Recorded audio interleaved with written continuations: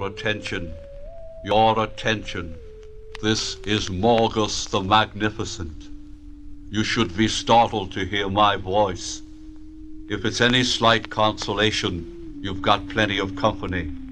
You see, in this, the culmination of years of genius, I have perfected my greatest experiment. Absolute control of every loudspeaker in a world which has persecuted me with undying resolution. Step one has been effected already.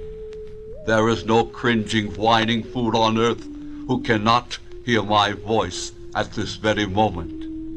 An infinitely more painful one will occur with the help of my assistant Eric.